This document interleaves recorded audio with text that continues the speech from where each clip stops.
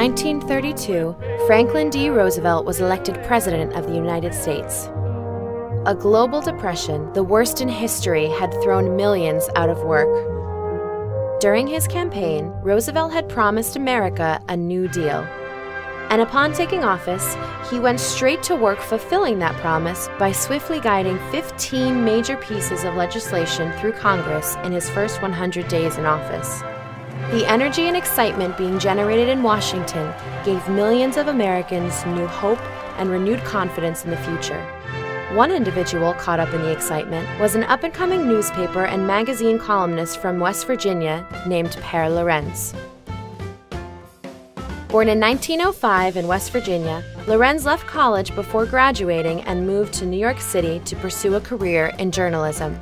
He soon became a movie critic for the magazine Judge and developed a reputation for his unfiltered opinions, whether popular or not. Lorentz believed that film had the power to educate and inspire audiences about important social issues, but he had grown disillusioned as each year Hollywood squandered this opportunity and instead churned out dozens of films for the sole purpose of mass entertainment. Inspired by the new mood in Washington, Pare Lorentz set out to make his own film.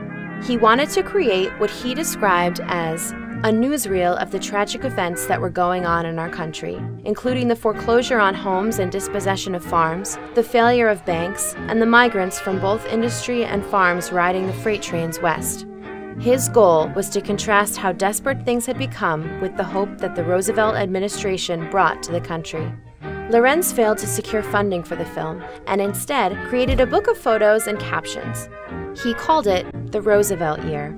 The book and its author came to the attention of Secretary of Agriculture Henry A. Wallace, and soon Pare Lorentz found himself meeting with Rex Tugwell, head of the newly created Resettlement Administration. Their task was to relocate struggling rural and urban families, but they needed someone to explain to the rest of America why these families needed help. Together, they hatched a plan to create films of such quality that they could be shown directly to the American public in cinemas around the country. More importantly, they would highlight the kind of social issues that Lorentz felt the big Hollywood studios suppressed. In a time before television, movies were a popular form of entertainment and a trusted news source. While movie patrons expected to see newsreels before the main feature, a documentary film, as Lorentz had defined it, a factual film which is dramatic, had never been tried with commercial audiences. Pare Lorentz brought a unique perspective to this work.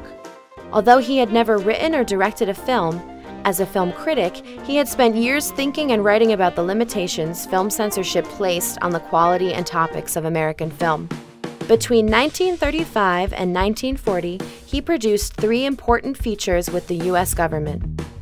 The Plow That Broke the Plains, a dramatic short history of how the Dust Bowl came to be and what government was doing to respond. The River, a gripping overview of the historic role of the Mississippi River and the dramatic effect deforestation had on its banks.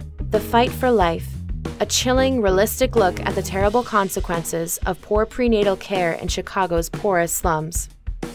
President Roosevelt was so impressed by these films that he referred to Pare Lorentz as my shooter.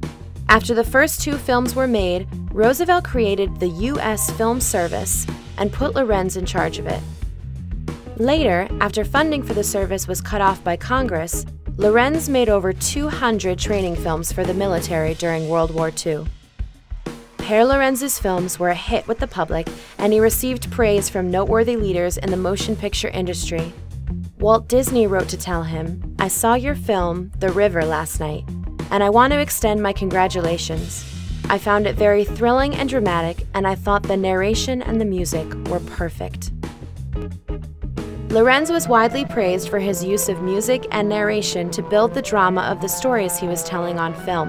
While The Plow That Broke the Plains made a huge sensation as the first of its kind, The River won Best Documentary at the Venice International Film Festival in 1938, and Lorentz was nominated for a Pulitzer Prize for the poetic narration he had written for the film. Carrying every brook and rill, rivulet and creek, carrying all the rivers that run down 2/3 the continent, the Mississippi runs to the Gulf of Mexico.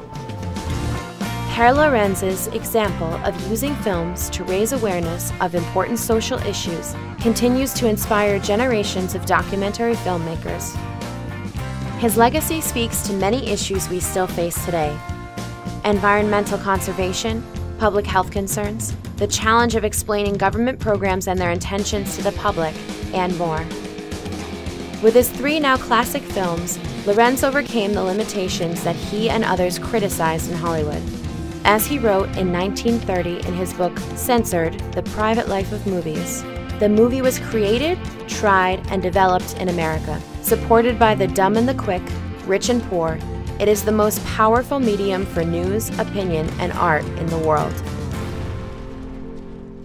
I, Franklin Delano Roosevelt. The only thing we have to fear is fear itself.